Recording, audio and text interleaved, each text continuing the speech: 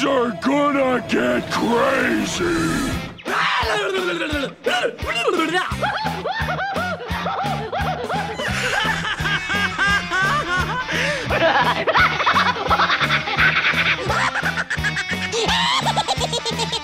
Most everyone's mad here.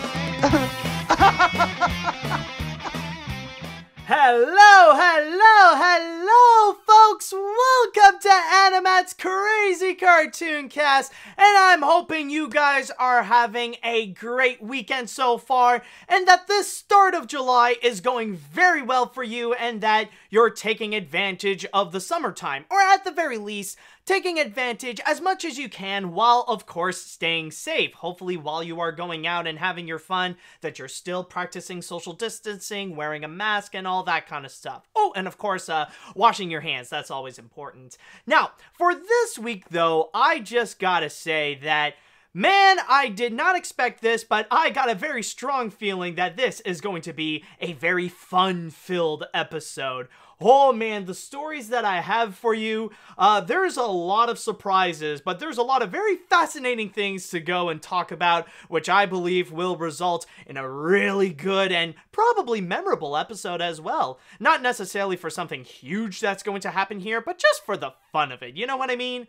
But anyways, before we do go and get things started, why don't we go and hear one more time from the sponsor of this episode of AniMat's Crazy Cartoon Cast. Yes, I have mentioned in the last episode that I do have a sponsor, but now we're going to be looking at them one more time, which I am going to be talking about Never Ending. Yes, this episode of AniMat's Crazy Cartoon Cast is brought to you by Never Ending. Bring your stories to life. Now, of course, many of you are probably familiar with it by now, considering that I did talk about it last week, but in case you need a little bit of a reminder, let me go and read it directly on the Kickstarter, which, by the way, yes, this is a project that is currently on Kickstarter right now, and they are going to need your help. And just to read you a little bit over here, the synopsis of what it's trying to say is that Never Ending is a web-based tool that comes with a library of customizable art. Using Never Ending, you can quickly and easily create custom images of your characters in different poses and a variety of armors, weapons, and items. Build scenes with those characters by adding a background, props, creatures, and other characters, and add animated GIFs of props and spells, and even pre-programmed animations to turn your scenes into cool animated videos. So this is basically an animation software for beginners. Like, if you want to go and take your first steps into animation, that is a little bit outside of like doing the actual things like the bouncing balls and the walk cycles and stuff like that, then this is a great tool to go and start with. Which, by the way, on a side note, I'd like to mention that this all has a theme of medieval fantasy. Think about stuff like World of Warcraft and Dungeons and Dragons. It's a little bit like that. So you'll be able to go and customize your characters however you want with it. In fact, I would recommend this as a great tool to learn how to use character design, like to understand character designs, and also to understand a bit of cinematography, maybe storyboarding, if you will, in order to know how your scenes can work out, like how to map out your scenes for animation. So this is your this could be like your first steps to understand a little bit about the process of animation before going into like really into the big ones, like maybe start off with Never Ending before you would go and jump into something like Adobe Animate or even Toon Boom Harmony.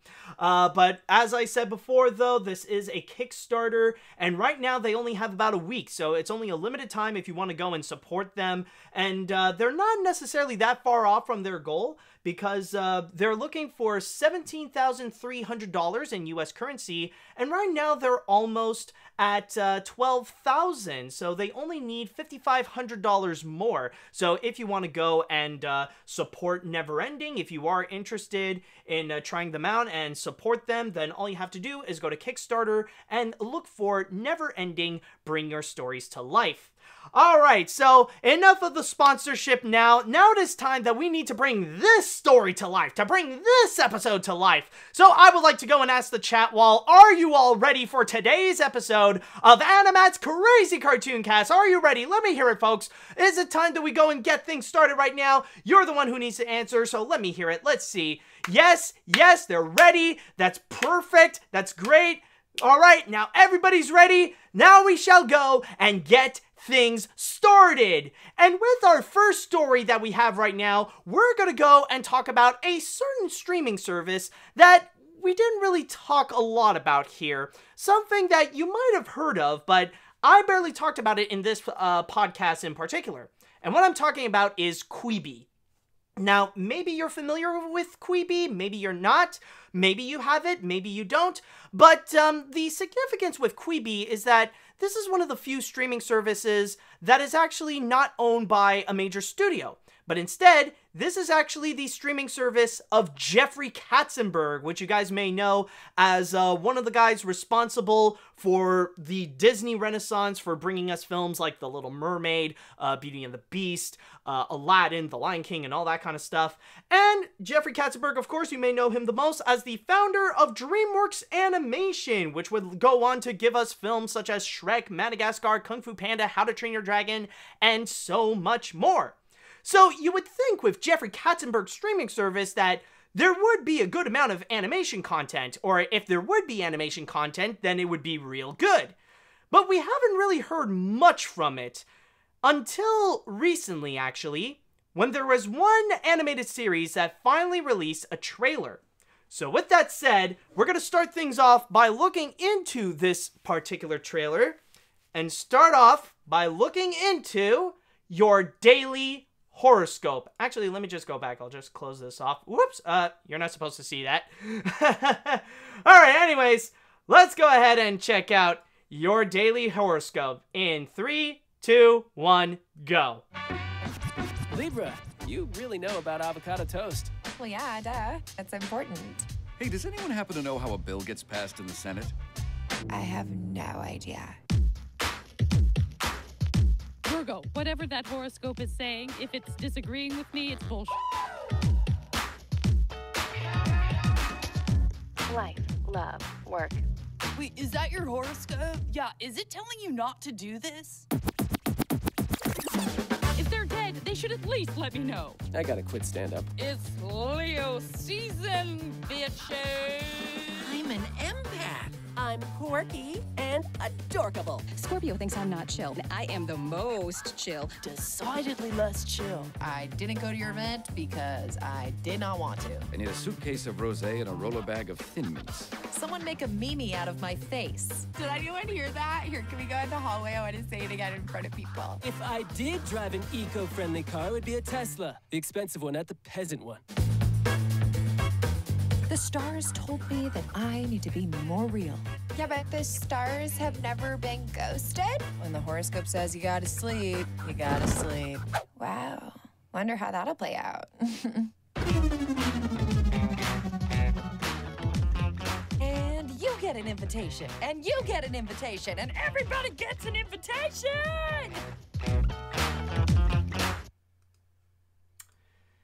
So yeah, that was Your Daily Horoscope, which will be coming soon to the Quibi streaming service. Hold on a sec, let me just, yeah, there we go. Alright, let's just put it up where we see all the characters and the title here. And, you know, I'm gonna be very honest with you guys. This really does amaze me. Like, wow. It has been quite a long time since I've seen something this bad. Like, oh my god. Like, I'm sure, like, the show creators and stuff like that, they probably mean well with this show, but really, what I'm seeing, it's like, oh my god. Like, I don't know if I could even say this is finished. Like, that's the thing. It's like, this is bad to the point where I feel like this is a show that doesn't feel complete. That they're not done with it. There's a lot of things that they need polishing. And yet they're just gonna go and release it on the streaming service. Oh boy, like, where do I begin with this? Where do I even begin?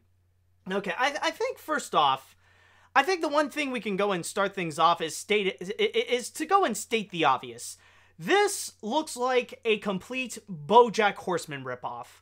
Like, the aesthetic of it, the setting, what they're trying to do with it, and essentially the whole tone of being like this adult animated series featuring like these anthropomorphic animals where like it's basically like a realistic animal head on a person's body and stuff. It pretty much has that whole aesthetic into it, and it's just, I feel like it really doesn't have a soul in itself. Like, okay, maybe I could be wrong, maybe there's a lot more to it in the show, but really, a lot of it just feels like it's just trying to be BoJack Horseman in terms of tone and in execution, and especially in character design. Like, we all know that with Netflix, they really did a fantastic job with delivering these kinds of shows, like with BoJack Horseman, and then there's also Tuca and Birdie is another great example, and then they dropped the ball on that, and then it got picked up by Adult Swim, but you know, like, that's starting to be a little bit of the trend, where we see, like, the realistic animal heads on a person's body, and they kind of live, like, this sitcom-y, real life, slice of life kind of thing in an adult animated series. And this is just, it feels so, like, it doesn't really have a soul of its own. It's just trying to emulate what someone else has done. And the weirdest thing from it is that technically, this show is brought to us by BoJack Horseman himself. Like, one of the executive producers of this is Will Arnett. And really, like, I don't know what his goal is. I don't know, like, if this is what he really wants to do, like, have his own BoJack Horseman. Like, after the show was complete, he wants to try to continue in another way, and this is the only way he would do it, is to make his own BoJack Horseman with Your Daily Horoscope. But it's just, looking at this, it's just, yeah, boy, man, it's I don't know, like, already the tone is already putting me in a pretty sour mood where, like, it doesn't give me a lot of faith in this. And then there is also another factor that makes this very, very unsettling, and that is the animation. Oh man, the animation. Like, there's a part of me that doesn't really want to go after it because it might seem a bit incomplete, but let me tell you about the animation. You know what this reminds me of? You know what this animation in particular makes me think of? Okay, I don't know the name of it. If you know what it is, you feel free to shout it out, but you know what this reminds me of? This is just like those social media commercials. Like, this is one of those little ads that you would often find popping up, like either on Facebook or on Twitter or whatever, where you would have these Family Guy looking characters where they would go and have this medieval setting, and they always use the same joke. It's like, if you're good at this game, then hot ladies want to go and sleep with you. Like, they always have that same kind of dumb, stupid sex joke where it's almost like it's trying to emulate Family Guy in terms of its tone and especially with the character designs. And it always has that cheap-looking animation where it has that very budgeted animation as they would go along. And, this is on, and like, maybe you probably know what I'm talking about, but that kind of animation from those commercials, that's what I think of with Your Daily Horoscope. Like, especially, like, at the opening, like, I won't put in the audio of it, but, like, you just look at this. Like, you look at the animation, like, you see how the horse guy turns? Like, I'll just show you again. Like, take a look at the horse guy. It's just like, that's not even a few frames. Like, that's barely, like, you might as well just go immediately switch it. It's just, it feels so clunky. It feels awkward. It doesn't feel complete. And on top of that, here, let me put it on again with the audio, and you'll see something else that's also very problematic. Well, yeah, duh. That's important. Hey, does anyone happen to know how a bill gets passed in the Senate? I have no idea. That lip sync. Actually, why am I even saying it? Why am I even saying that lip sync? There's no such thing as lip syncing in here. Like, oh my god, even animes know how to do better lip sync than this, and their mouths only go up and down. Well, okay, most of them. I'm not gonna say all of them, but like you get the general idea of what I mean. But this here, it's like, this is horrible. This is horrible. It's like, it's barely even trying. Here, like, here's another example with the Aries character. Drive an eco-friendly car would be a Tesla, the expensive one, not the peasant one. That is bad, man. Like, this is such an incomplete, like, it really does feel like such an incomplete project. This feels like a last minute slapped in together project. And I mean, yeah, like, maybe I'm going a little too harsh on this, but wow, is this the best? Like, honestly, I look at this and I feel like, is this really the best you can do? Is this really the best that you can put out, especially from something like, apparently, like, not just from Will Arnett, but also from ATTN, which technically is a pretty prominent company as well. Like, do you guys not have the budget to produce, like, a properly made animated series? And especially considering it's from Quibi, it's like, is Jeffrey Katzenberg or any of the executives working on Quibi not giving out a lending hand to work on this animated series to give some kind of quality? Like, if you're gonna go, like, in the BoJack Horseman territory, then why not, like, at least give it some budget to make it look like BoJack Horseman at the very least? Now, I know that at this point, there are going to be some people that might want to call me out and say, oh, come on, AniMat, like, maybe this is just a work in progress thing, because the trailer was just recently released, you know, they just put out this trailer this week, and maybe, like, they still have a lot more things to work on, so it's not going to be out for a long time, so maybe I'm just going way too harsh on my first impression. Maybe you're right. Maybe that could be the case. But actually, you know what? No. Because you know when this thing is going to be coming out? You know when the release date of Your Daily Horoscope is?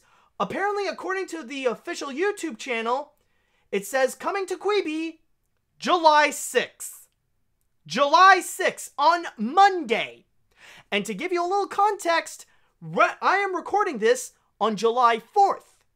And we're on the Saturday, so it's literally just a few days away from when I'm recording this right now that this thing is going to be coming out. So basically, with this trailer, what you see is what you get with this kind of animation and all.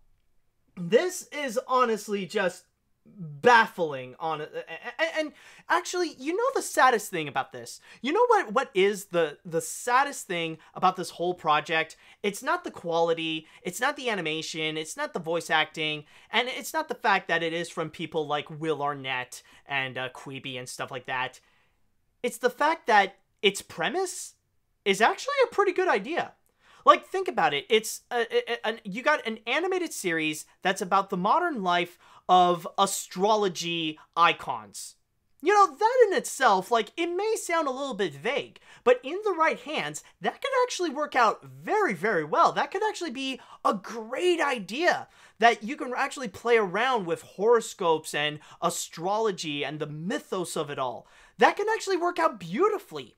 But in terms of the execution here, it is just, it's terrible. It destroys any form of potential that it has, because it feels like a cheap knockoff of BoJack Horseman. Like, this is the kind of thing that people make memes out of. You know, it's like, Mommy, can I have BoJack Horseman? And then the mom says, we have BoJack Horseman at home. And this is BoJack Horseman at home. So overall, this Your Daily Horoscope thing is just, wow, this is embarrassing. I think that's the best way to put it.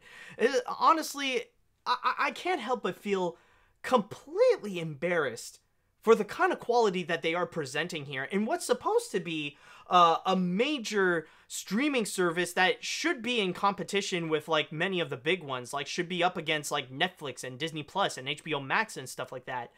But with Quibi, it's just like, is this really the best you can do? And especially, like, this is from Jeffrey Katzenberg's streaming service. Like, this is the guy who went from, like, some of the most well-known and beloved animated series in recent years, like Shrek, Kung Fu Panda, Madagascar, How to Train Your Dragon, and then stoop as low as releasing this on his platform. Like, really? This is the best you can do. It's just, this is the best. All you got is this BoJack Horseman ripoff because you're so desperate to have a BoJack Horseman show for your streaming service, just so you could be like Netflix. You know, honestly, it's stuff like this why people make fun of Quibi. It's stuff like this why people say that Quibi is a massive failure. It's stuff like this why it shocks people why Quibi is not dead yet. And wow, man, I'm just... I can't help but say, like, I feel sorry for this show. Like, holy crap. It's rare that I would feel this way, but honestly, I feel bad for this show being this terrible. Because, again, it does have a very promising concept and a very fascinating concept that I do hope that someone else can try as well and maybe improve on it to create their own animated series or animated movie or something with astrology characters. That would actually be great. But this right here, nah, this thing is like dead in the water, man. This hurts to watch. Now, with that said, I would like to go into the chat wall, and I would like to ask you all, what are your thoughts on Your Daily Horoscope? Do you disagree with me, and you think that there might be more to it, that there could be some potential to this show, and it could actually turn out to be good? Or do you agree with me and think that this thing is like dead in the water and it's just a pure embarrassment? Let me know what you think now.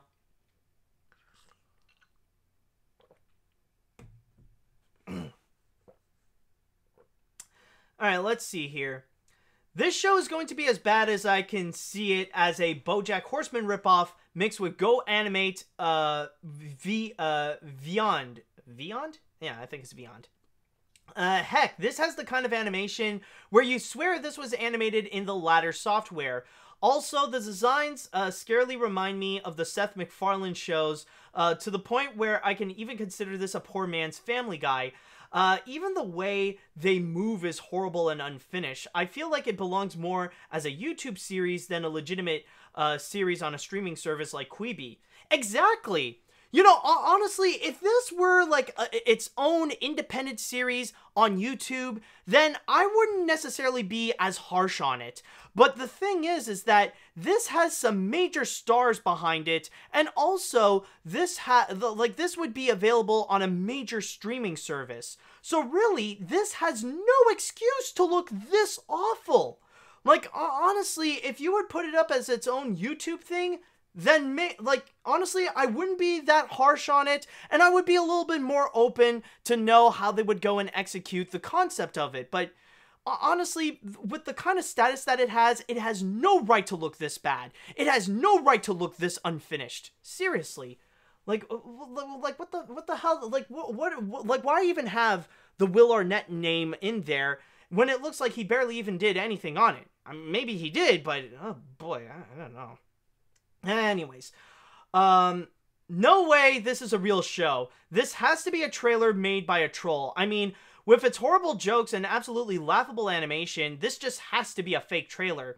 Hell, Luigi Marinis has a reputation of making fake trailers, and for those of you who don't know, Luigi Marinis is often known to be a troll that would often pop up either on my channel, like in the comments section, or even in here. Like, he was a massive troublemaker, and no way am I bringing him back.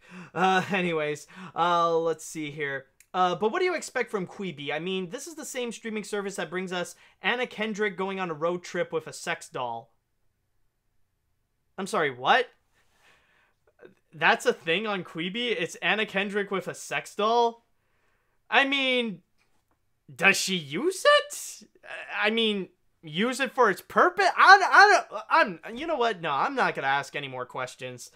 I don't know if I even want to know, but you know, the sad thing is that, yes, this is a legitimate thing here. You know, this is the official YouTube channel of Quibi, which, yeah, like, I guess I could officially say that my YouTube channel has more subscribers than freaking, than an entire streaming service by a billionaire, so that's a thing. It's real, I don't know what else to say, man. Anyways. Well, Your Daily Horoscope looks like one of those really bad Fox adult animated shows or Adult Swim shows. Nothing but adult versions of poop and fart jokes that look awful. And I haven't said that in forever. Definitely don't check this out. It's not clever in the slightest. Yeah, I don't know, man. Even the Fox shows at its worst can look way better than this. The problem is with this show is that it has no standards.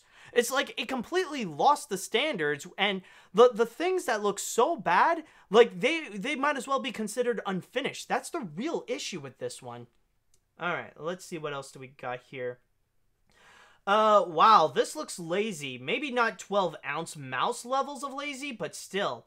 Even if the budget was low, that's not an excuse for looking cheap. This looks like it could be a YouTube series, but there are YouTube budgeted animations that look more professional, like Mystery Skull's music video, to give one example. But even at that, though, dude, even at that, that could be debatable, because now the standards has raised a lot higher, especially by ViacomCBS, who brought out shows like Has Been Hotel and Hell of a Boss. Like those series right there did set a brand new standard for animated shows produced for YouTube. So even at that, like, maybe if this thing is like its own if it's like its own small independent project, maybe. But again, we're not dealing with a little YouTube series from like a small up-and-coming aspiring animator. This is for a major streaming service with a major celebrity behind it. So honestly, this has no excuse for being this terrible. Okay, so I'll go and read one more thing before we're going to jump into the next story.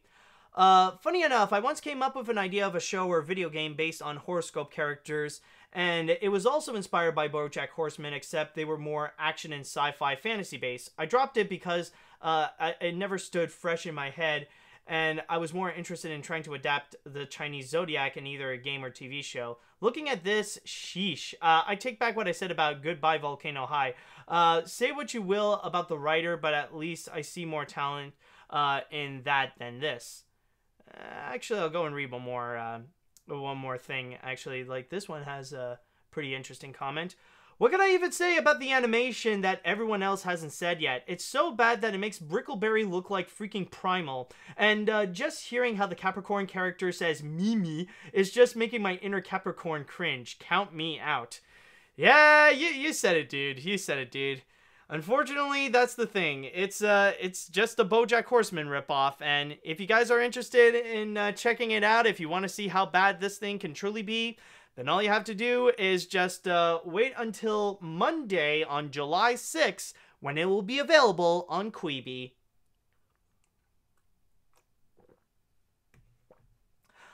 Okay, now that we got that out of the way, I think we need a little bit of a refresher. Maybe check out something else that will feel much better. That, you know, like something that would be much more of an improvement than this. And I do have something in mind. It's just something that I've kind of stumbled upon, and it looks very interesting to go and talk about. Now, I'm not necessarily saying that this thing is going to be a masterpiece, but it'll definitely be better than what we got with Your Daily Horoscope. Especially when it has some pretty fascinating ideas that might have some very strong potential. So with that said, let's go ahead and check out another trailer, this time for the upcoming direct-to-DVD Scooby-Doo movie, Happy Halloween, Scooby-Doo. Let's check it out in 3, 2, 1. And hold on. There we go. It's Halloween. It's me, Elvira, Mistress of the Dark. Join Scooby-Doo and the gang in their first Halloween movie mystery. Let's go, guys. Places ASAP. And they aren't just looking for treats. We got him! Excuse me! We don't know these guys! A familiar villain. Dr. Jonathan Crane, an escapee from Arkham Asylum. With a few tricks up his sleeve. I am plunging this entire town into unmitigated terror. You giddy up! No, you giddy up! A fearsome new monster. Double giddy up on the double! Now it's up to brain power. Bill Nye! Velma! Fred, I got you something. To put this mystery to the test. Welcome to the future of mystery solving. Keepers! It's the creepers! Hang on, Eye Riders. They're getting geared up. What do we know about these jack-o'-lanterns? To unmask the truth. You'll eat your pants right off your butt? Zoinks! Orange, freaky, aggressive drivers. Light 'em up, Mr. Nye! They're not going down without a fright. We need to, squash every squash that we see. Are you frightened yet? Run! Halloween's turned upside down and inside out. Happy Halloween, Scooby-Doo. Whoa! Like that escalated fast. Look for it on digital and DVD. So that was Happy Halloween, Scooby-Doo. The next animated Scooby-Doo movie that's going to be coming out on digital and on DVD. And kind of surprising, actually, considering that we are talking about Scooby-Doo, and often Scooby-Doo has been considered as a light horror kind of, or more like kiddie horror type of franchise that only now, after more than 50 years, does Scooby-Doo have, a full-on Halloween movie. I'm sure he has a lot of, Halloween specials and stuff, but this is the first time that, this is a movie that's fully dedicated to Halloween. And I'm just gonna say right now, I know that, what I'm about to say sounds like I'm gonna be very much hyping up, but, you gotta keep in mind that this is still a direct-to-DVD Scooby-Doo movie, and they often have a pretty strong reputation of having not so great standards. You're not expecting something that is amazing. They've never reached back to the levels of Zombie Island, per se, and trust me, they have tried. They even tried to make a sequel not long ago. But with that said, though, honestly, for a direct-to-DVD Scooby-Doo movie, this actually looks pretty interesting. I gotta say, I feel pretty down with many of the ideas that they have. And one thing that I will say that is actually quite a refresher is actually hearing the original cast come back. After going through the recent 2020 movie from Warner Animation Group, it's nice to hear the original voice actors return to their regular roles. We got Matthew Lillard back as Shaggy, we got Grey Griffin back as Daphne, we got Frank that's also doing Fred on top of Scooby-Doo, Frank Welker, of course, and also Kate Micusi returning as Velma Dinkley, and, well, okay, maybe I might have said her name wrong, I do apologize if that would be the case, but we do have the original recent cast back to play as the characters, so that is a nice refresher. That's a nice welcome compared to what we went through with the big Scooby-Doo movie with Scoob, per se. So, that's a nice thing, coming back, that's a nice return coming back from that. But also, I gotta say, there is one thing for me that really does stand out with this movie compared to the others. Now, I know this is kind of a tradition with Scooby-Doo, they do this all the time, but in this case, it really is the special guest stars that really are an intriguing standout moment for this. Okay, I understand with Elvira. Yeah, you're doing a Halloween special, so it's not necessarily that much of a surprise that you are bringing back Elvira. And then there's also Bill Nye the Science Guy that they are bringing as well, which is actually pretty cool. And I could see this working out, especially when they introduce the concept of bringing in a new mystery machine, this sleek, futuristic style mystery machine to help out to go and solve this big mystery that's going on during Halloween time. But, you know, if I could be very honest, with the fact that they are bringing up Bill Nye as a special guest star, what I would love to see is not the typical Bill Nye that you would think of, like, back in the 90s with his Disney show of, like, Bill Nye the Science Guy.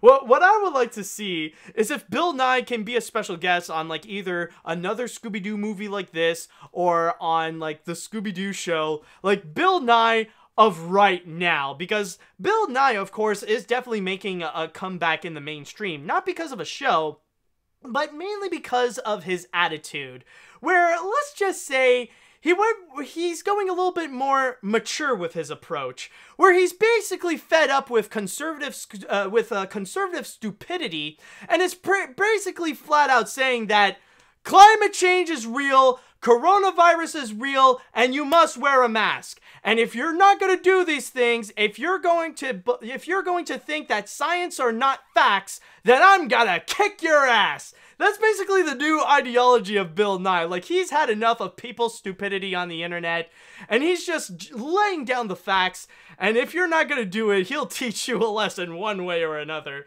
That would actually be very hilarious to see that Bill Nye in a Scooby-Doo movie or something like that, just out of place. Like, everybody's keeping it G-rated except for Bill Nye, and it's like, you know, like, as they find out, like, who the villain is by unmasking them, like, you just see Bill Nye is just like, I know you, you're a climate change denier.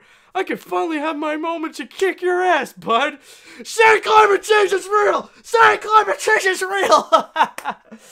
Also wear a mask, you son of a bitch! Oh, man. But yeah, honestly, but for real though, I would say, like, these special guest stars, you know, like, yeah, it's kind of typical that they would be there, but it is nice to see them be on this. But probably the standout one, the one that I find to be the most fascinating in terms of who they got as a special guest in here, is not necessarily a real person, but the villain of this, which apparently is Scarecrow.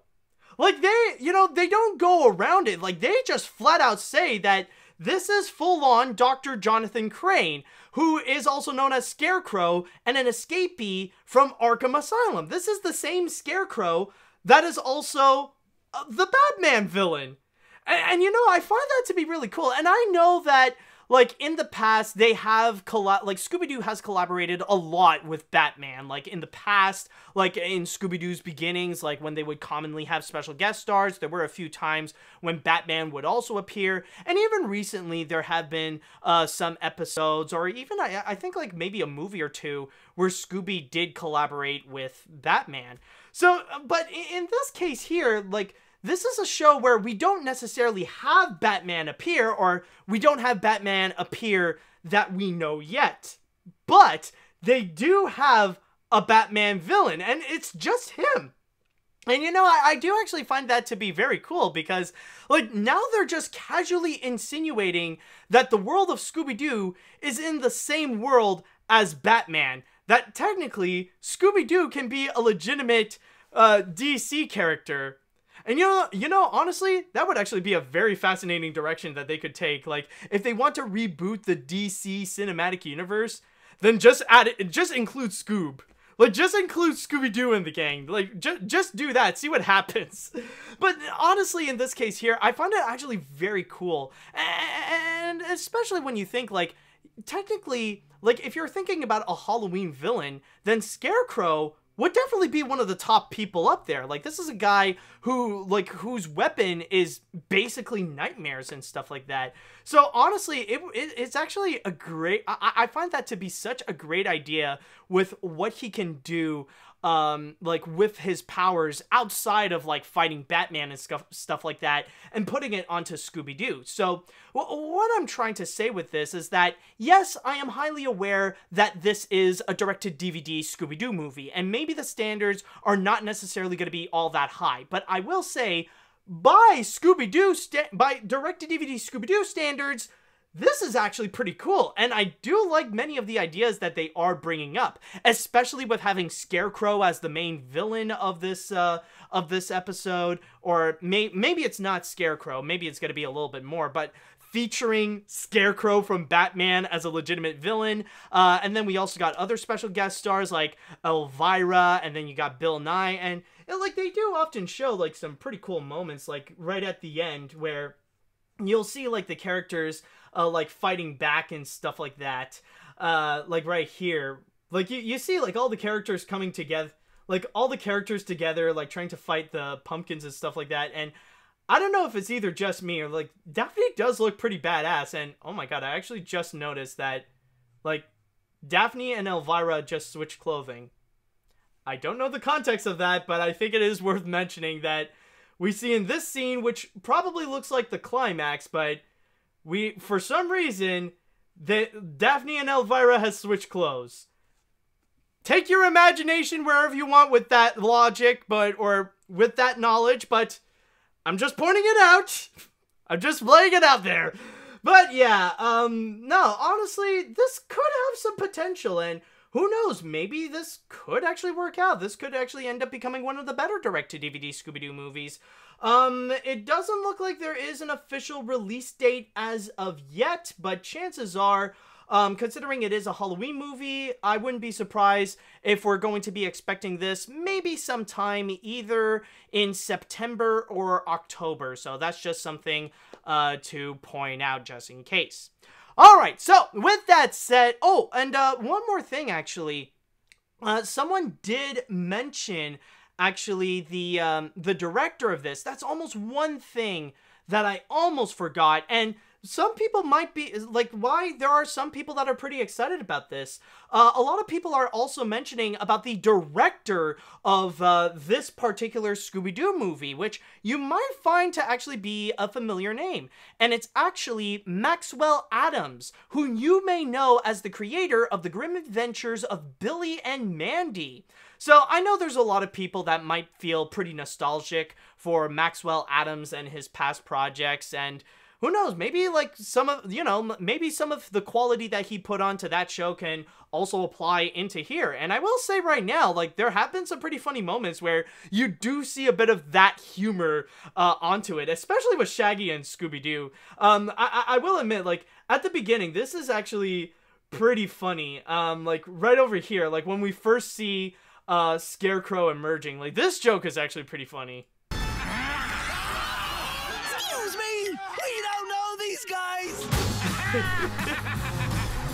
Yeah, and then there's also this, like, where we see Shaggy using Scooby-Doo as a gun, where Scooby is just shooting out candy from his mouth. It's almost like SpongeBob-esque type of humor, or it's the kind of gag that you would expect from, like, Billy and Mandy. So maybe there could be something. So yeah, overall, there's a lot of promise and there's a lot of potential. You got Batman's Scarecrow as the villain. You got special guest stars like Elvira and Bill Nye. And also, you got Maxwell Adams as the director, the creator of The Grim Adventures of Billy and Mandy. So, yeah, there's pretty much all that. Okay, now, with that said, I would like to know from you, what are your thoughts from the trailer that you have seen in Happy Halloween Scooby-Doo? Are you excited to go and check this one out? Are you a little doubtful about it? Do you think it's not that good? Do you think it's as bad as what we saw with Your Daily Horoscope? Let me know what you think. Okay, let's see now. Let's see, what do we got? I just have one thing about this movie. You know those jack-o'-lantern monsters? For some reason, they remind me of the jack-o'-lanterns from the Billy and Mandy Halloween special that are also monsters. Does this mean that Billy and Mandy are in the same universe as well as Scoob and Batman? Also, which is hotter, Daphne or Elvira? Well, I mean, oof. Oh man, buddy, you can't put me. You can't just put me in that spot. Like, oh crap. Honestly, like, man, that is a good question. I mean, like, if I would have a choice, like, okay, like, we are talking about attractiveness, and you know what? Honestly, for me, like, I gotta, like, honestly, they're both attractive in their own unique way, I gotta say. Like, they have their own unique style of attractiveness with Daphne and Elvira. You know, so I would say it's kind of a tie, but for different reasons. But, you know, for me, if I would have a choice, like, if I would go out with either Elvira or Daphne, I would still definitely go with Daphne, mainly because Daphne is more closer to my age than Elvira, who is, like, much older. But then again, but technically some people might say, like, oh, well, Daphne's a teenager, she's 16, she's underage. Well, if she is underage, well, then I would have no choice, but then I'll go with Elvira, you know? Like, I hope she likes younger guys. Okay. Anyways, what else do we got here? Wow, talk about epic. I mean, Scarecrow from Batman, Elvira, Bill Nye the Science Guy, a sleeker mystery machine, and a crazy pumpkin monster. This is gonna be freaking epic. Oh, yeah, definitely. Like, as I said before, maybe the execution might not be much, but my god, does this have a lot of promise. And also, going back to what you mentioned before, like, the fact that we got these pumpkin monsters, honestly, that would be amazing. Oh, maybe, like, honestly, I'm gonna make a prediction, and it's strongly possible that it could happen, because, like, you gotta keep in mind, like, Billy and Mandy is a Cartoon Network show. If they would have a cameo in this, that would actually just really make it perfect there. Oh my god. You know, I wouldn't be surprised if we end up having, like, some kind of cameo from either Grimm himself or from Billy and Mandy.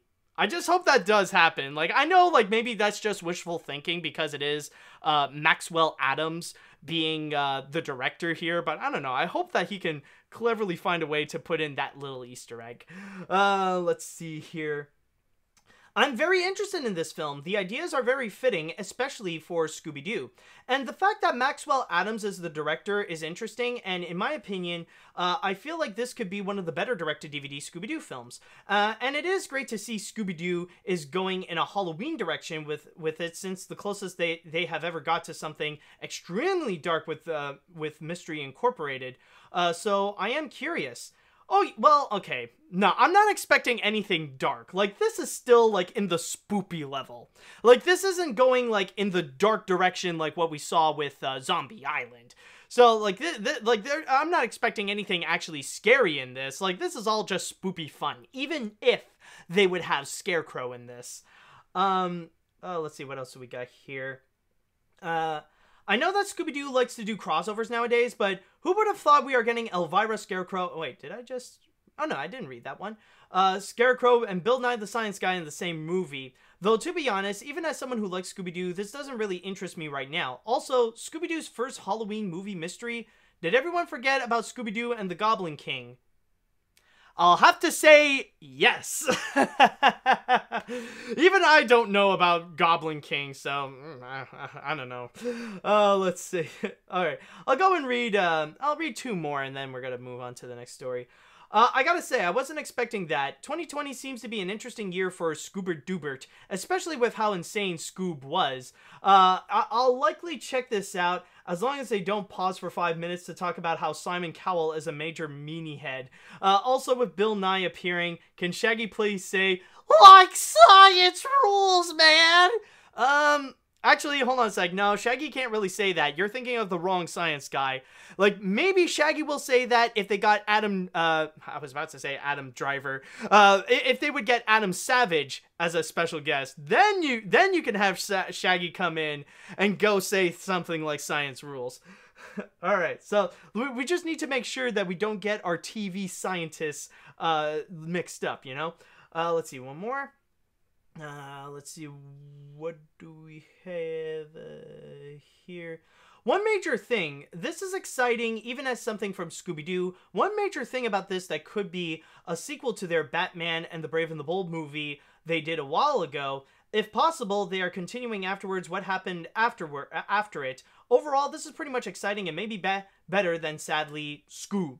Yeah, you know, that could be the sad reality. I mean, like, I'm not going to set my expectations high because, once again, this is a direct-to-DVD movie, but still, I really do like the concepts and the ideas that they are bringing up. I feel like, on that level, they really got it top-notch.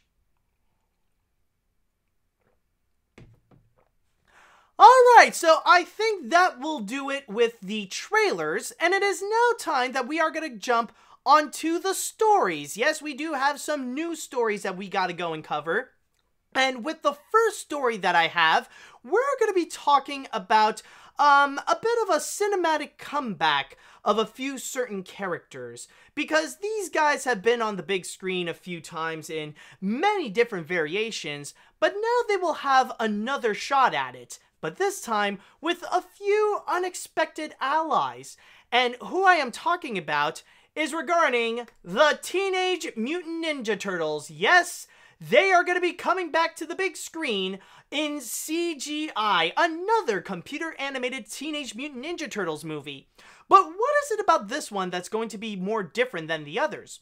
Well, for that one, it's actually going to be regarding the other studio that they are going to be collaborating with. Because not only will Nickelodeon help out into rebooting TMNT onto the big screen, but at the same time, they also got Point Grey Pictures, the company that is owned by James Weaver, Evan Goldberg, and Seth Rogen. Yes, Seth Rogen will actually be a part of this Teenage Mutant Ninja Turtles movie. Now, keep in mind, though, I would like to go and emphasize that we do not have a confirmation as of yet regarding any of the cast, so we don't know if Seth Rogen will actually be involved either as a voice or anything like that. So for now, we know that he's going to be an executive producer on this along with Evan and James, but there's no confirmation if we know anything regarding the cast and who's going to play who.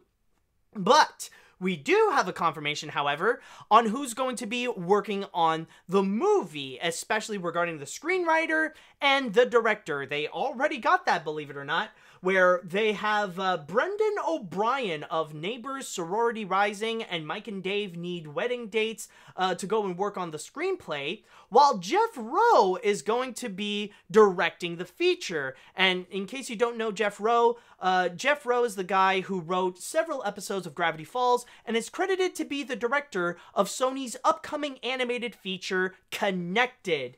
And by the way, we do have a few quote, I think only one quote actually, coming from Brian Robbins, the president of Kids and Family for ViacomCBS, and reading from my source here on Deadline, it states here, adding Seth, Evan, James's genius to the humor and action that's already an integral part of TMNT is going to make this a next-level reinvention of the property. Okay, that's the right word, of the property, yes. I'm looking forward to see what they do, and I know that Ramsey Nato and her team are excited to take the Nick Animation Studio into another great direction with their first ever CG animated theatrical. And, I don't know if we do we have another quote? No? Okay. So it's only from, Brian Robbins, but yes, essentially, this is the big thing, is the fact that they're going to be rebooting Teenage Mutant Ninja Turtles for the big screen, and this time they're going to get the people at Point Grey to go and help out.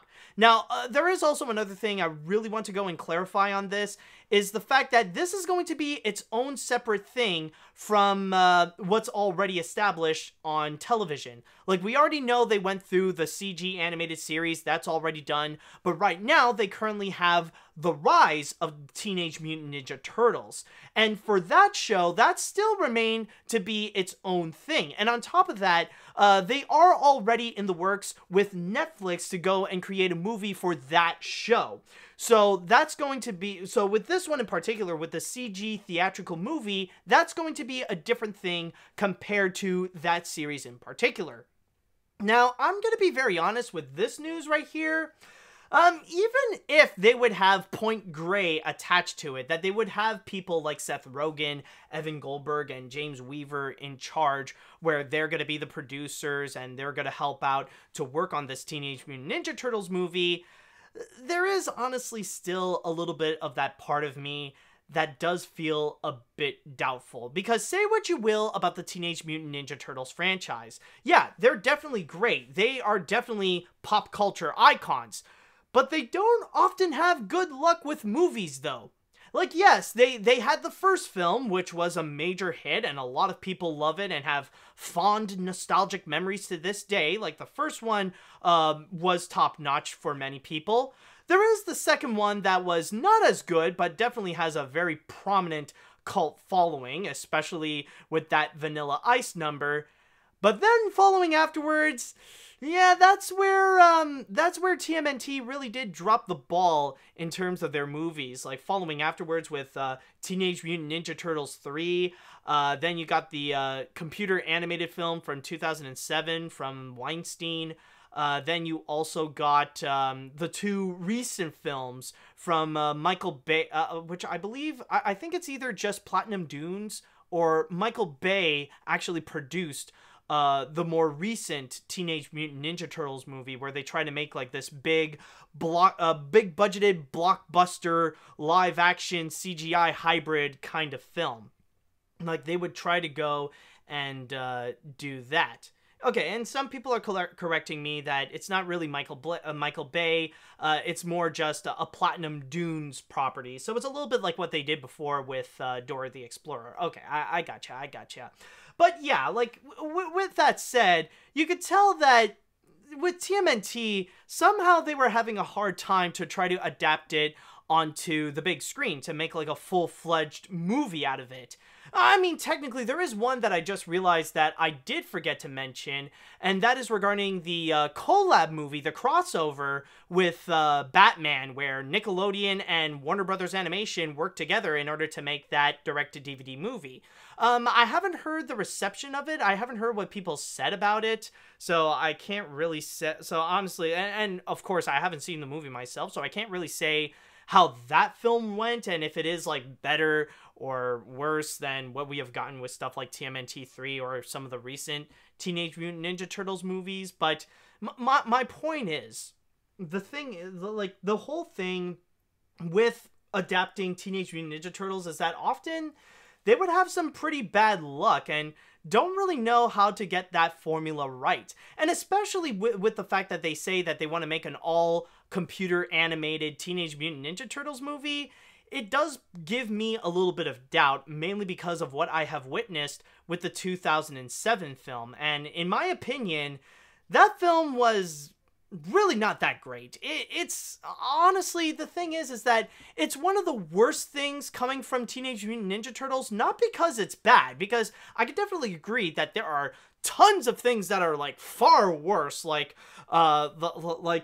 many of like the musical live action Teenage Mutant Ninja Turtles things where the guys wearing like mascot heads and you guys know what I mean, like the live tour or like the holiday special thing.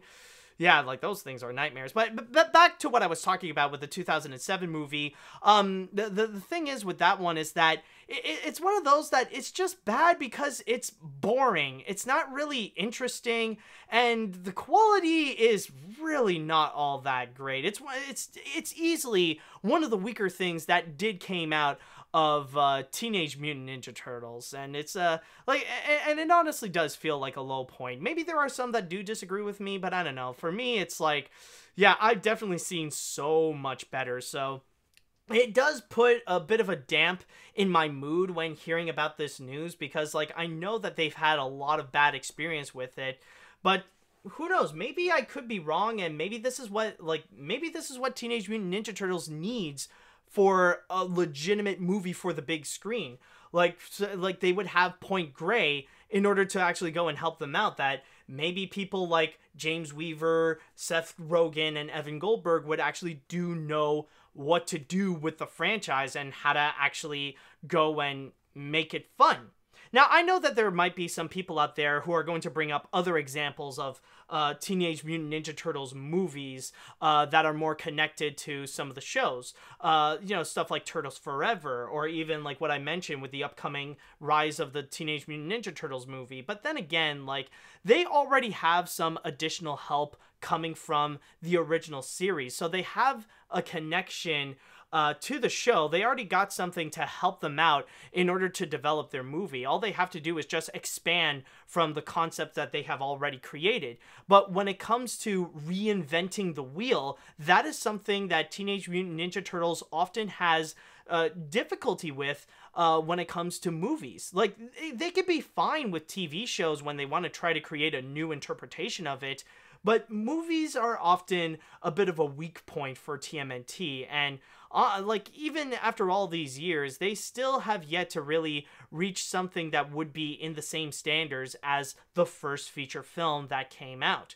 So honestly, for me, there's not necessarily a whole lot to mention about this, but I don't know. Personally, I have a little bit of my doubts on this one, but maybe this could be the thing that can actually make TMNT great on the big screen. Who knows?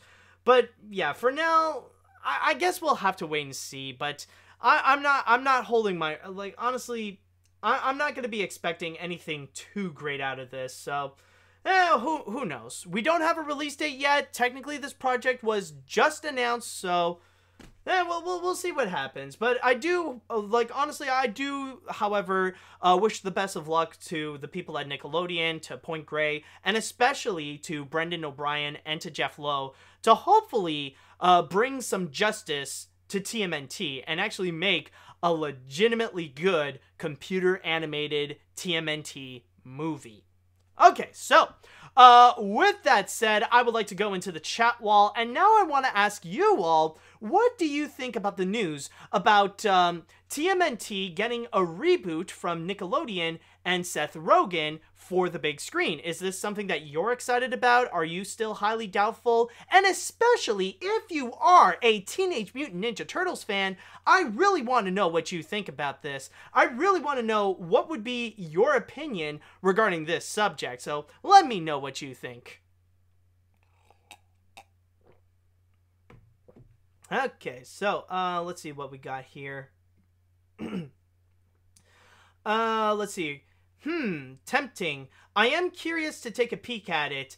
Let's just say my history with the Turtles is completely bonkers. The first TMNT thing I saw was the 1997 live-action show Ninja Turtles: Next Mutation. Saw all the 1987 TV series episodes, owned a lot of the games based on the 2003 Turtles, saw a bit of the 2012 show, didn't mind Rise of the Teenage Mutant Ninja Turtles, and the Michael Bay produced movies. Loved playing as them in Injustice 2, and I giggled at parodies of it in Animaniacs, and yes, even Teen Titans Go. Okay. Let's see, what else do we got here? Honestly, I'm very mixed about it. On one hand, I'm pretty excited. I'm more of a casual fan of it, mostly familiar with Rise of the Teenage Mutant Ninja Turtles and the 2012 series. On the other hand, the brothers haven't had a good rep in movies ever since. And come to a full CGI movie, remember the 2007 movie? I didn't really feel like, it didn't really feel like a TMNT movie. And is anyone really asking or demanding for this? Not really, but then again, Nickelodeon is just trying hard to really capitalize on this, so who knows. Or maybe this is just something like, maybe it's more Point Grey that wants to do it more so than Nickelodeon, and like Seth Rogen and the gang tried to persuade Nickelodeon into trying to doing something like this, even if Nickelodeon already has Rise of the Teenage Mutant Ninja Turtles, so who knows at this point. But then again, to answer your question though, I don't think really anyone is demanding this. I don't think this necessarily needs to exist, but there must be someone in the higher-ups that wanted it, so that could be the reason. Let's see. As a Teenage Mutant Ninja Turtles fan, I am really excited that there will be another CG movie starring the heroes in a half-shell, plus the fact that Seth Rogen is producing really sells it for me. I wonder if there will be a scene where the turtles smoke weed. Well, it depends on how edgy they want to be. It depends. I'm not going to say no, but then again, we will have to wait and see how far they want to push the envelope on this, because technically, like, if you look back into the first movie that they have done, like, that was another one where they really did push the envelope as well, and it was very scandalous, where I think it was Raphael or one of the other turtles, like, just random, like, had one scene that shouted out, like, "Damn!" like, out of frustration. Like, and that was considered, like, very scandalous at the time. So who knows? Maybe I don't know, maybe Mikey might smoke a joint or something like that. He would be most likely to do so. Let's be honest, if there was going to be one turtle that's going to be smoking a weed, smoking a weed. So I apologize for sounding a little too white there. But if there's going to be someone who's going to be smoking weed, it's definitely going to be Mikey. Okay. Anyways, what else do we got here? If we are getting another variation of the Ninja Turtles, one thing I will say is skip the origin story. In the same vein as Batman or Spider-Man, almost everybody knows how the characters were born. Like how we are tired of seeing Wayne and seeing the Waynes and Uncle Ben getting shot over and over. We don't need to drown. We don't need to drown baby turtles in ooze for the millionth time. That is true. That is also a story that like we keep hearing again and again and again. Let's see, what do we got here? As a fan of Point Grey, I'm looking forward to it, and I hope the best of luck for the crew. I do question though how people would react to them making a more modern cartoon like Steven Universe or something like that. Ooh boy, if you're gonna take something like Steven Universe and try to make that like as a big CG movie, I don't know. It's something I'm kind of scared to really think about. I don't know if it's something like the cartoon community would really be ready for. Like, regardless if it's like Steven Universe or Adventure Time, or like even make like a full CG My Little Pony movie or something like that. It's just like, I don't know if I would want to go on social media when those things would be announced. I'm just gonna say that. Okay, I'll go and read one more before we jump into the next story. Let's see. We'll just have to wait and see on this TMNT film produced by Seth Rogen and company. I could see this as a good thing as well. There are still plenty of ideas that the Turtles could do on their next adventure. I do love the Turtles, man, hopefully for a PG-13 rating if they have the guts to do so. Well, you know what? It's actually pretty nice to see that the comments are a bit more optimistic, or at least more optimistic than I am, so at least it will be worth something. So, again, let's hope for the best of luck for the people working on the film, and hopefully we will get a good TMNT movie.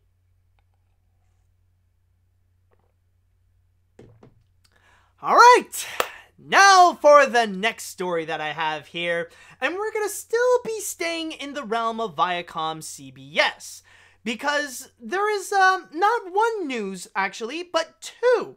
We're going to be talking about a two-in-one thing here because it's interesting to talk about both of them at the same time because it really does seem like ViacomCBS is planning something a little bit bigger than what they are letting on. They're not just reviving a couple of shows. They're plotting something a little bit bigger, and that's what I want to try to figure out in this.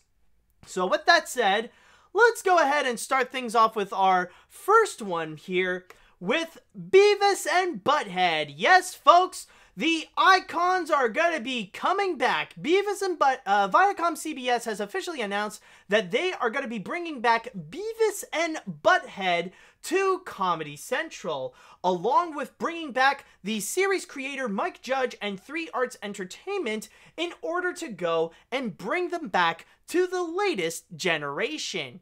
And on top of that, Mike Judge will be working on the show heavily, not only being like a series creator and stuff like that, but will also be writing the show, producing the show, and also voicing both characters. And by the way, like, apparently they want to plan to make a big comeback with Beavis and Butthead, not only ordering not 1, but 2 seasons of the revival, but also want to do a lot of spin-offs and even a lot of specials. To read from a quote here coming from ViacomCBS's Entertainment and Youth Group head, Chris McCarthy, Chris has stated... We are thrilled to be working with Mike Judge and the great team at 3 Arts again as we double down on adult animation at Comedy Central. Beavis and Butthead were a defining voice of a generation, and we can't wait to watch as they navigate the treacherous waters of a world light years from their own. And on top of that, I just would like to also go and point out that technically this isn't the only Beavis and Butthead thing that's going to be coming back. we all know the cult classic spin-off of Beavis and Butthead, Daria. Now, that show was already popular on its own, but apparently pretty soon they will have a comeback of Daria where she's gonna have a revival. And funny enough, not long ago, they actually announced a spin-off to that spin-off, which is going to be Jody. So now Jody will actually have her own animated series as well to join in the ranks of Beavis and Butthead.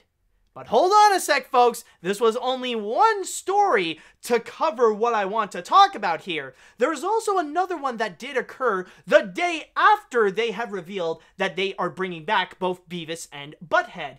And what I'm talking about is the cult favorite Clone High. Yes, folks, Clone High is going to be coming back along with many of the people who originally created the show. So ViacomCBS did reveal that on top of Beavis and Butthead, they are bringing back Clone High along with returning the series creators Bill Lawrence, Phil Lord, and Chris Miller to go and be an executive producer, while Erica Rivinoja, who is a South Park veteran who wrote on the original series, she will be back as well as a as the showrunner.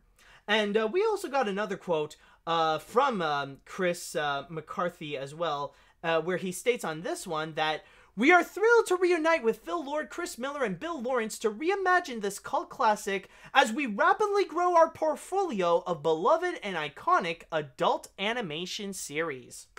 So that's pretty much the big thing, is that one day after another, ViacomCBS decided to bring back 2 adult animated series with Clone High and Beavis and Butthead. Now, the big question that I have for this is just why? Why is it that they are bringing them back? Now, I know that technically this is good news all around. Like, a lot of people are really excited about this. I mean, like, you got Beavis and Butthead. These are, like, 90s icons. And a lot of people have great fond memories of Beavis and Butthead. And a lot of people do wonder, like, what would it be like if Beavis and Butthead would still make commentaries on our modern culture as well? Especially that we have grown nowadays, especially in 2020, to be more of a woke culture, especially with what's been happening with the coronavirus and also with the Black Lives Matter movement.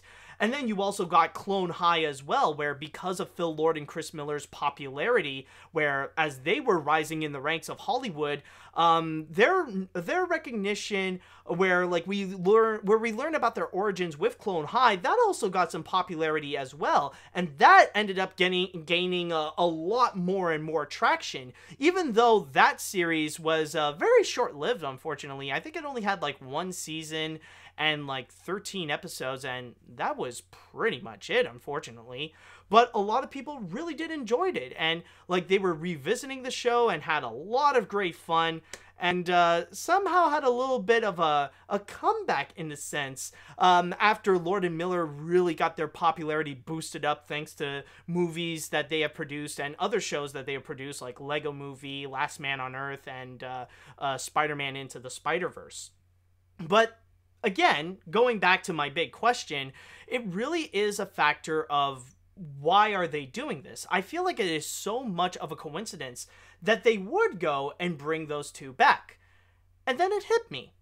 I thought about a news that we have talked about last week in the last episode of AniMat's Crazy Cartoon Cast, where I looked back at the story where we talked about when the SpongeBob movie Sponge on the Run would end up not being released in theaters, but instead would go and be released on premium video on demand first, and then go exclusively on CBS All Access, ViacomCBS's streaming service. And on top of that, they also announced at the same time that all the episodes of SpongeBob would be going on there as well as a way to reboot the streaming service. And that's where it makes so much sense now. The thing is that yes, they are bringing back these icons from so long ago and kind of making people's dreams come true of making like new episodes of stuff like Beavis and Butthead and Clone High. But I do believe, like, maybe this is just a theory for me, but I personally do believe that this is a way to go and fully reboot to fully reboot CBS All Access, to make CBS All Access a legitimate competitor in the streaming war, so that it could probably be up in the ranks against stuff like Netflix and Disney Plus and HBO Max and Amazon Prime and Hulu and all that kind of stuff, that they want to be a serious competitor and they want to go and take it seriously. But why specifically these ones? In fact, like you see Chris McCarthy stating that they really want to make more and more adult animated content. Like, you'd think that they would already have a good amount as it is, but why would they really want to have that more? Why would they want to go and have more of a serious push on it? And even though, like, maybe I could be wrong because of the fact that they say, like, especially for Beavis and Butthead, that they want to put it back onto, they want to bring them back, but onto Comedy Central, since MTV isn't really much of a thing anymore. But the thing is, the reason why that they are going with these shows in particular, why they really want to really boost up their adult animation content, it's mainly because of one thing that they have lost and that they have massively dropped the ball on: South Park. Now, technically, they didn't really lose South Park in general. You could still find it on Comedy Central and stuff like that. But what I mean is the fact that ViacomCBS did not end up getting the streaming rights to South Park, and that ended up getting in the hands of Warner Brothers, where they literally paid $500 million so that that show could actually be featured onto HBO Max. Now, the big thing with that is that the reason why I say that this is such a major loss for ViacomCBS is because that would have been a massive deal breaker. Like, having South Park would have been a major key factor to help sell their streaming service. Like, think about it. Like, saying that it is the exclusive home or the exclusive streaming home of South Park would have been, like, probably would have been a big deal breaker for many. You know, in the same ways that you look at Disney Plus and how they're advertising The Simpsons, or like maybe with HBO Max with some of the shows that they got, like the exclusive streaming home of Sesame Street, of Rick and Morty, of many of like the Looney Tunes, and many more shows like that, or of Friends. Like, the thing is with ViacomCBS, they don't necessarily have a whole lot. And South Park would have been a big help, but they ended up losing that instead. So they gotta go and make things up for it, especially in terms of their adult animation programming, especially when that is making a massive comeback because of streaming services. And you see a lot of them really banking hard on that now. Stuff like, especially you see Netflix really popularizing the whole trend thanks to BoJack Horseman. And then you got Hulu as well, which for a moment they had their time with Rick and Morty, and now they got the other Justin Roiland show for them. I kind of forgot. Sorry, I apologize, but I forgot what the show was called. But and then you would also have HBO Max as well, where they got a lot of the Adult Swim shows, and they own South Park. So solar opposites. Yes, thank you. That's what I wanted to say. Solar opposites. But the thing is that nowadays, it's kind of like a key factor now to have adult animated shows be airing on your streaming service. It's kind of like a key factor. And that's why CBS All Access is really going for that push right now. And why they are, like, they're even willing to go and bring back stuff like Beavis and Butthead. And to also bring back Clone High. And not only that, but really capitalizing on Beavis and Butthead as well, like to bring back stuff like Daria, and to make a spin-off of that as well with Jody. So really, this is all a major plan in order to not just reboot their adult animation content, but to really help out for the big picture in order to reboot their streaming service with CBS All Access, to make that a bigger thing, so that when it is time to fully present it, to fully make that as a competitor, then they would have some content prepared for it.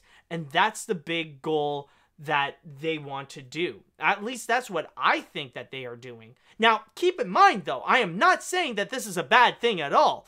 Like, I know some people might point out to me and they might ask me, like, so is this like a bad thing? Is ViacomCBS wrong for doing so? Absolutely not. I think this is more of a win for people. In fact, like when they announced Clone High was going to be coming back, I've seen so many tweets and so many replies where people are just flat out excited. And I mean, oh man, during that day when they announced it, it is hard to go through the internet, to go through social media without one person commenting or like quoting Gandhi going, "Say what?" So, yeah, overall, it is definitely a great thing, and it's very beneficial to the fans and for the viewers as well to see these icons coming back and to see these cult favorites returning.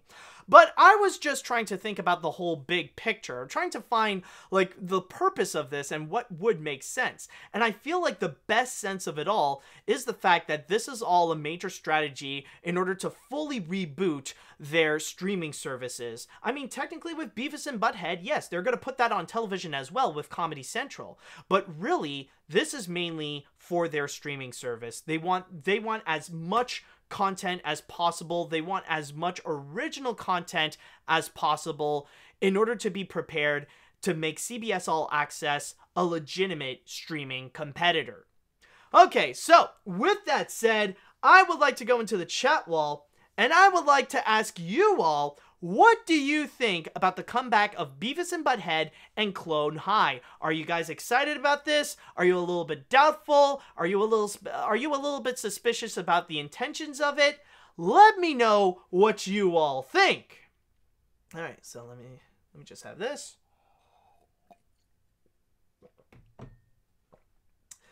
Let's see now. I'm going to be honest here. I've never seen either of these shows, so I have nothing to say here. Maybe I'll get into them when they're released, but for now, I'll just wait and see. And besides, I kind of need to get CBS All Access because, yeah, I'm not going to pirate Sponge on the run. Well, I mean, okay, well, you don't... Keep in mind, dude, you don't necessarily need to have CBS All Access for Sponge on the run. I mean, technically, there is also the premium video on demand that they're going to do beforehand. But if you want to go and check out SpongeBob and get a whole bunch of other stuff at the same time, you could do that too. So I'm just letting it out there. There are some other legal options as well. Let's see, what else do we got here? Beavis and Butthead and Clone High returning is definitely... I am excited for the most...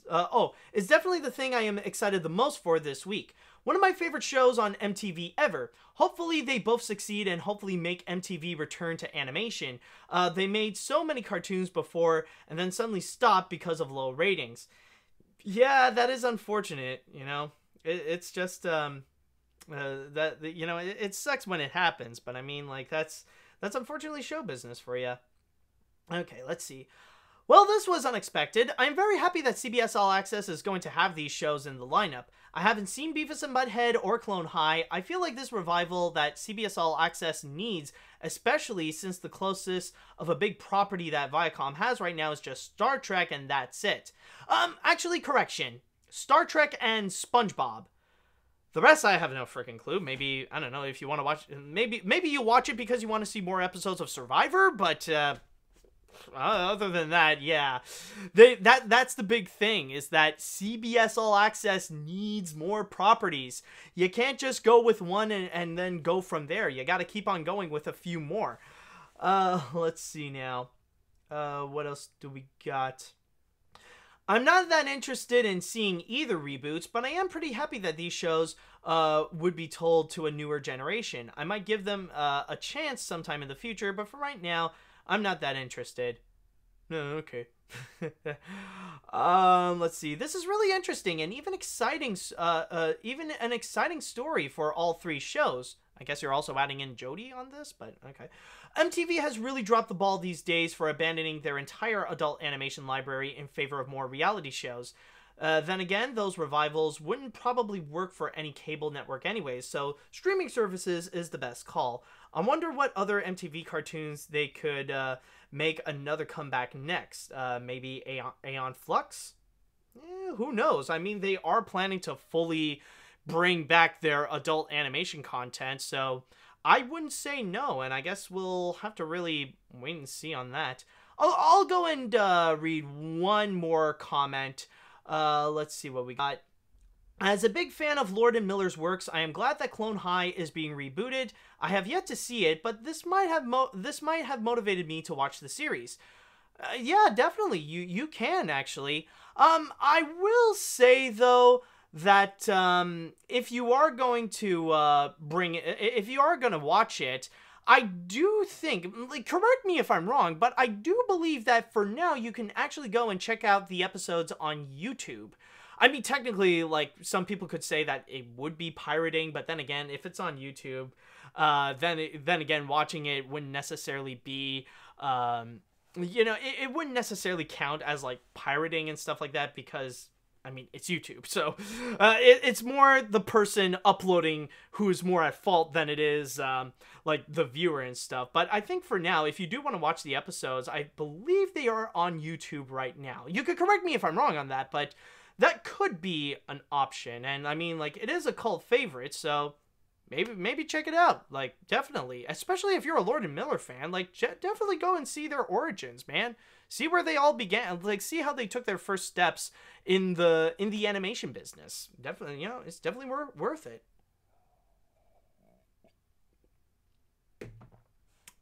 All right, it is now time that we shall go and conclude this story with the grand finale. And with this one, this is going to be a little bit of a cautionary tale, where you have to beware of who you are interacting with and what kind of people whom they could turn out to be. Like, a good example of what I'm talking about is whenever you would see people on social media, like, sometimes they might not be what they seem, despite probably creating a cultural phenomenon. Like, for example, J.K. Rowling with Harry Potter, where nowadays she has become more and more and more insane. Like, if you thought she was pretty bad with the crazy comments or the crazy lore that she's creating with the Pottermore stuff, oh boy, you don't want to know with what she's been saying about trans people. But anyways, what I'm going to be talking about here is another case like that,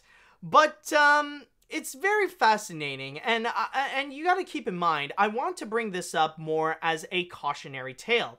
And what I am talking about is going to be regarding Scott Adams, the creator of Dilbert.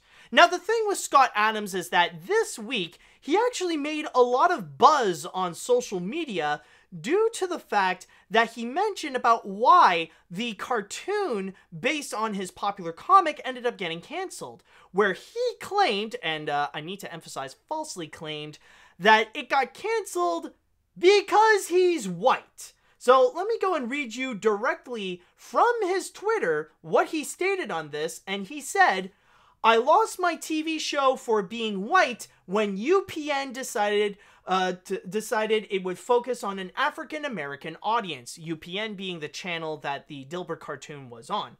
"That was the third job I lost for being white. The other two in corporate America," they told me directly. So that's what he said. However, there are many people, logically, would go and call him out on this, that it is not true. In fact, they would actually go and state that not only is it not true, but he full-on lied to people about the fact why it got canceled, because that's not what actually happened. What really did happen, in terms of why the Dilbert cartoon ended up getting canceled, is because of the usual common reason why TV shows would end up getting canceled and stuff, and that is low ratings. It did do pretty well on the first season, like, it had a good run, and then by the second season, they kind of switched time slots, and from there, it ended up losing so many of its viewers, where it ended up killing whatever chances of a third season. And some people might think, like, okay, well, yeah, maybe that could be a logical reason, but it's hard to deny that, coming from the person who did create Dilbert, like, maybe there is some truth to it, because this is the guy who kind of created the show and created the comics. So why would the explanation I state be more powerful than what he said? Well, here's the thing, though. The thing is, with what I said about the low ratings and stuff like that, the source I would have, and the source that many people use, is this interview from Ground Report, where they interviewed Scott Adams himself back in 2006. So let me go and read you from the ground report when he was asked about why was the Dilbert TV show canceled. In his own words, back in 2006, he has stated, "It was on UPN, a network that few people watch, and because of some management screw-ups between the first and second season, the time slot kept changing and we lost our viewers. We were also scheduled to follow the worst TV show ever made, Shasta McNasty. On TV, your viewership is 75% determined by how many people watch the show before yours. That killed us." Okay. So ultimately, which one is it, Scott? Is it this one? Or is it because you're white? Because either way, there is one story where you are lying. And I think there's a very strong chance that it is this one. And honestly, that's the big thing about Scott Adams. Since we are all animation people, I think the best way to put it is that Scott Adams is the comic strip equivalent of Butch Hardman. The dude is often recognized as a bit of an egomaniac, where he wants to make every situation about himself, and often would go and put up some crazy things on social media. Like, he's stating here that, "Oh, I lost my cartoon because I'm white." That isn't the only thing that he would go and tweet that would just sound crazy. In fact, he does have a bit of a reputation of the best way I would put it is make right-wing nutjob social media posts. Now, this is not to say that this is the typical conservative things that makes conservatives look stupid. No. That is far from the truth. But the thing is that whenever he would post a conservative thought, or when he would speak to his conservative viewers, he would make posts that make it seem like it's a parody of a conservative account. It would seem like the kind of posts that people would make to make fun of Republicans and Trump supporters and the far right and stuff like that. And if you don't know what I mean, here's a great example I have. This is a tweet that he did that also got a bit of attention, is when Scott Adams made this post here saying that if Joe Biden wins the election at the end of 2020, there's a good chance you will be dead within the year. And he is speaking to his conservative viewers, by the way. He's not saying to everyone. And then he would follow up with a tweet saying, "Republicans will be hunted." So basically, he's just trying to say that if Joe Biden wins the November election, then that means the Republicans are going to die because Democrats are going to hunt all the Republicans and they will hang their heads up in their walls like trophies.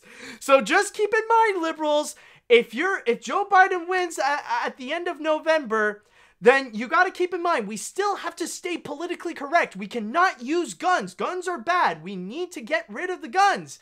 Instead, we got to hunt Republicans down. We got to go and hunt Republicans with scythes. That's the new hunting tool we got to use. Okay,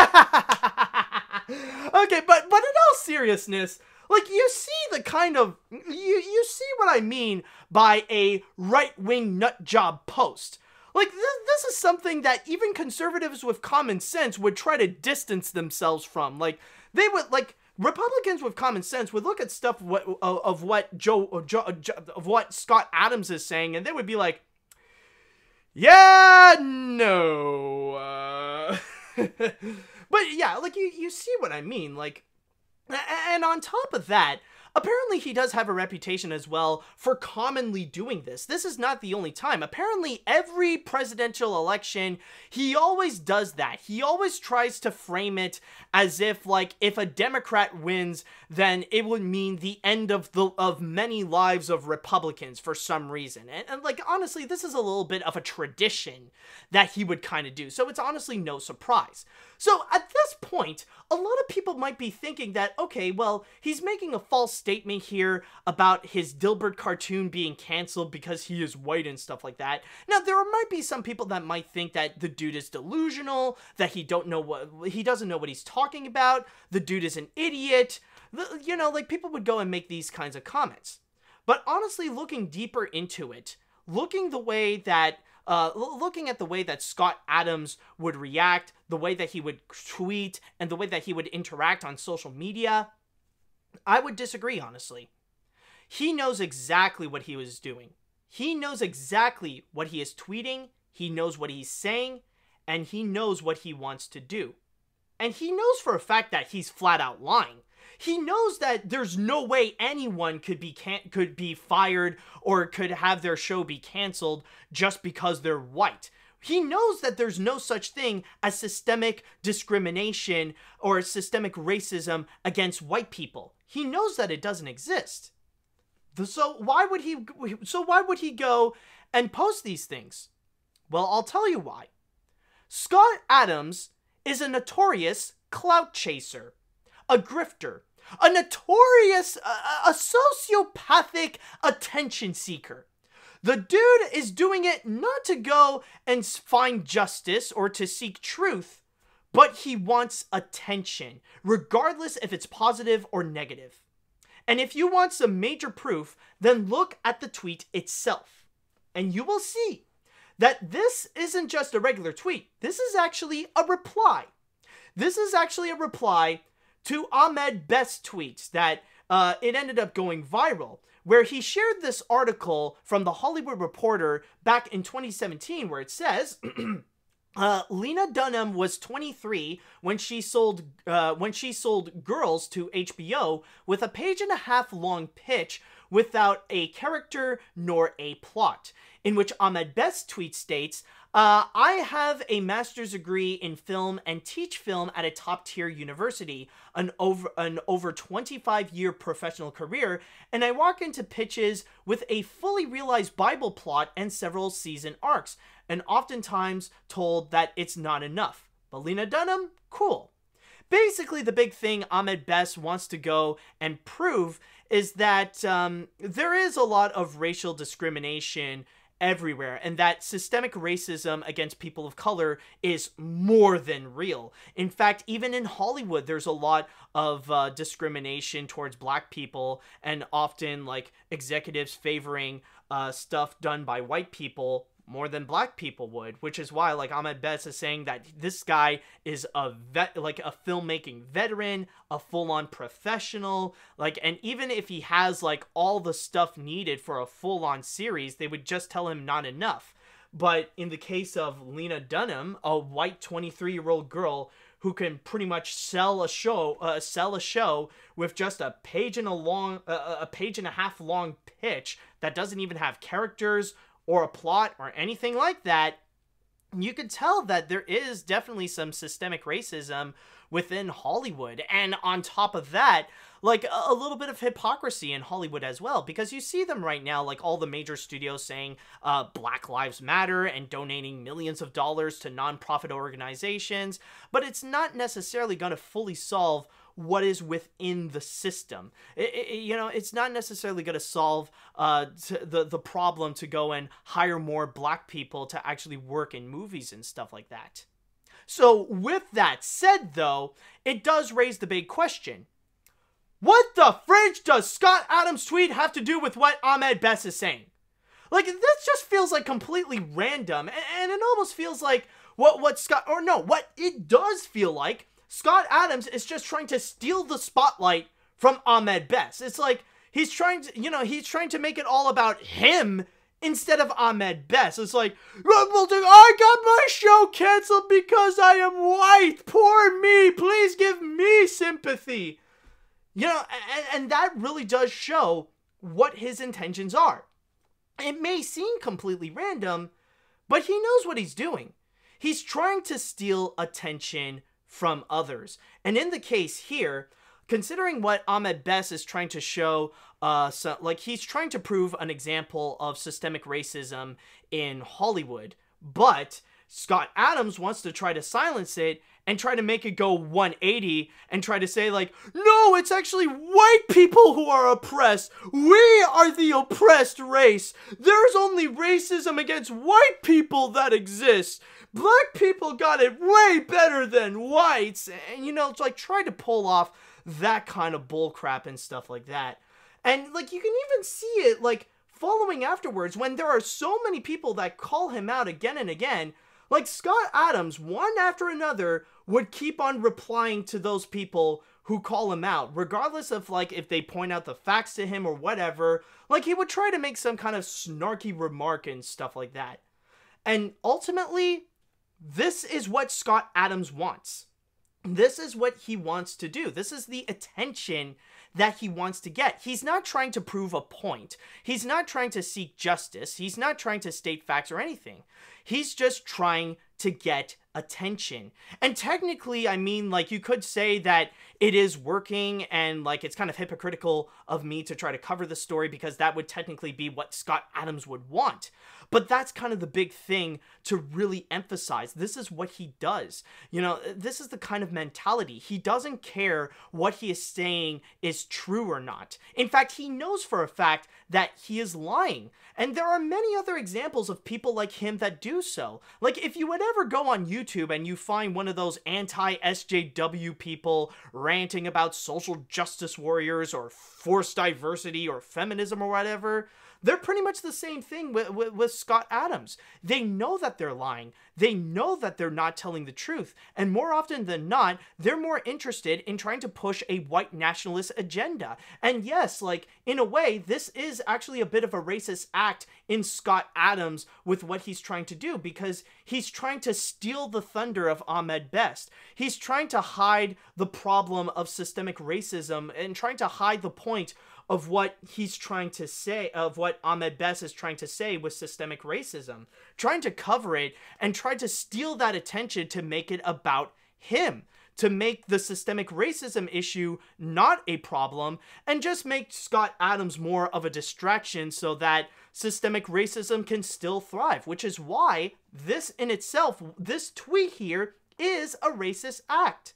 So ultimately, this is a cautionary tale. This is a warning about people like Scott Adams. And basically, the ultimate way to fight against Scott Adams in this case is just really, don't feed the trolls.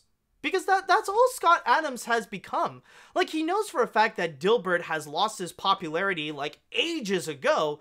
And in this case here, like, people don't really care about Dilbert, so the best thing he can do in order to get attention, in order to get some notoriety, is just really to act like an internet troll. Like, I wouldn't be surprised if the whole Republican viewpoint that Scott Adams has is all just an act. That he cares more about himself and his own ego and his narcissism more so than his own beliefs, which is why he would go and make these kinds of tweets here. Like, that's essentially what clout chasers and what grifters are. They will say whatever crap they can, and they don't care about who they're taking down for the sake of getting attention, for the sake of getting likes, for the sake of getting replies, and for the thrill of arguing people. Because this is what these, this is especially what these clout chasers love to do. They love to have fights, and they love to have debates. You might notice with a lot of these grifters, like, even though they don't care about the things that they say, they love to go and fight against people who disagree with them, even, like, they know that what their opponents are saying is pretty much 100% truth and 100% facts. You know that someone is a clout chaser and someone is a grifter when you would see people try to say, "Come on, debate me, bro! Debate me, man! Come on, debate me! Come on, you want to debate me? Come on, you want to lose? Yo, you're gonna lose if you don't debate me. Come on, debate me, man! Try to prove that you're right." But they're not interested in debating. They're rather interested in bullying, harassing, and demeaning their opponents instead of actually proving their point. And this is exactly what Scott Adams is doing. For the most part, he's not really debating them. He's just attacking the person that they're replying. Barely even proving his point about what he is talking about. So overall, Scott Adams is a notorious clout chaser, and whenever you would see Scott Adams replying to a tweet, or when he's making an outlandish controversial statement on social media, then honestly, the best thing to do is just not bother. because the dude is seeking attention, regardless if it's good or bad. The dude is obviously has some kind of mental illness that makes him completely sociopathic. And I can even say right now, like, I'll even state that, honestly, his conservatism and stuff like that, it's an act. The dude doesn't care about, like, whoever wins or loses in the election. He only cares about himself. So, honestly, this is the big lesson that you should take from all this, is just don't feed the trolls. Because this, like, Scott Adams is the prominent example of an internet troll and a clout chaser and a grifter. And right now, considering that people don't really care much about Dilbert, this is all he is, honestly. This is his reputation now. It's just a freaking troll on the internet. So really, who the fridge cares what he says? So, with that said, let us now go into the chat wall, and I would like to ask you all, how do you feel about the whole Scott Adams situation? You know, like, I know it's a pretty major subject in itself, but let me know what you think. Let's see, do I still have water? I do have a bit. Let's see. Who is worse, Scott Adams or Ahmed Best? Scott Adams. There's no freaking context. There's no contest here, dude. I mean, like, seriously. Like, yeah, say what you will about Ahmed Best. Like, Ahmed Best is the guy who did Jar Jar Binks, right? I mean, like, yeah, you could question his career, but, like, if we're judging by who the person is individually, then, yeah, there's no denying Scott, like, regardless of how Ahmed Best is, Scott Adams is, like, he's far worse, no matter what. Okay, so, let's see now. Yeah, okay, he is. So, yeah, screw that. You know what? Like, and especially with Ahmed Best, I would just like to comment, like, I really do feel I really do feel sorry for the guy. Like, especially, like, the hell that he went through as Jar Jar Binks. Like, he really did not deserve the hate. Like, yeah, sure, I understand, like, the criticisms against Jar Jar Binks, but for the guy himself, like, I really do feel sorry for him, and I really do hope, like, his life has gone better. And I mean, like, saying that he is, like, you know, with him saying that he has a master's degree in film and that he does teach in a top-tier university, I hope his life is, you know, I do hope the dude's life is pretty good, honestly. Okay, anyways, I do wish him the best. This is basically what I want to say. Alright, anyways, back to the comments. Let's see here. Scott Adams' statement about his show being canceled because he's white is extremely dangerous. Even if people don't believe him, others will, and will use the false experience as a means for their agenda. He's one of those people that would call Black Lives Matter a terrorist organization. He's denying his privileges as a white man. His attention-seeking is dangerous. He's going to end up hurting actual people of color if he hadn't already. Do you think Scott Adams does? The thing is that that's the real danger about this, is that Scott Adams doesn't care. And the people who want to use him as an example of trying to attack Black Lives Matter, they're not going to care. And that's the thing with stubbornness and ignorance, is often, like, people underestimate the dangers of ignorance, that people just don't care in general. I mean, why else do you think the United States is right now the epicenter of the coronavirus, and that things are getting much worse right now for them? It's because of their own ignorance and stubbornness why the pandemic is on a massive rise in that country, because many of these people don't care about using a mask, don't care about social distancing, or even, like, personal hygiene even. So that's the big. So that's kind of the big thing. People really do underestimate the dangers of ignorance and stubbornness, and it's a subject that I really do believe that should be more brought up. Honestly, let's see, what else do we got here? Scott Adams saying something this bad. 2020 has honestly made me expect anything at this point, so I'm not even surprised about this. My sympathy goes out to Ahmed Best. To be rejected like this and getting so much hate for playing Jar Jar Binks that he considered suicide must be really tough.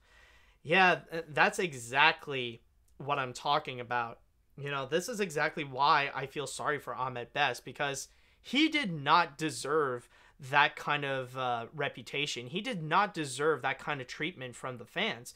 And it really goes to show, like, yeah, a lot of people are very critical, and a lot of people can seem like fanboy angry towards the new Star Wars trilogy, but really, it's unfortunately the behavior from Star Wars fans that has just never changed. You know, there's this toxicity within the Star Wars community it's not towards everyone, but there's a lot of really bad people who believe in things that don't exist, like an SJW agenda or forced diversity, that have remained in the Star Wars fan base for like decades. It's an issue that needs to be resolved within that community, that they need to get rid of those people from that fan base and treat that kind of treatment as a crime. Let's see now. What else do we have here?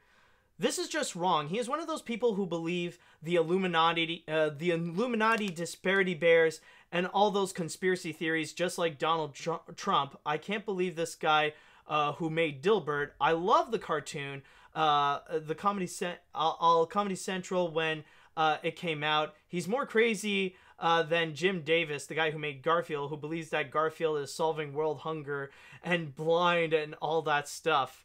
Yeah, and I'm gonna be very honest, you know, like, to tell you the truth, actually, like, it's been years since I've seen the show, but personally, I love the Dilbert series. I think, honestly, it's one of the most underrated shows out there. Now, again, it's been years since I've actually seen the show, but I do have the DVD, so I could revisit it whenever I want. But I remember loving the series and watching the episodes again and again. It was flat out hilarious and really clever.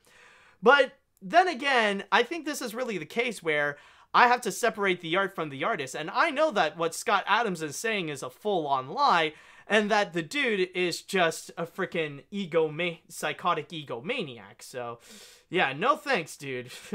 Now, I guess this is what Danny Phantom and Fairly Odd Parents fans feel. All right, I'll go and read one more comment here. Let's see.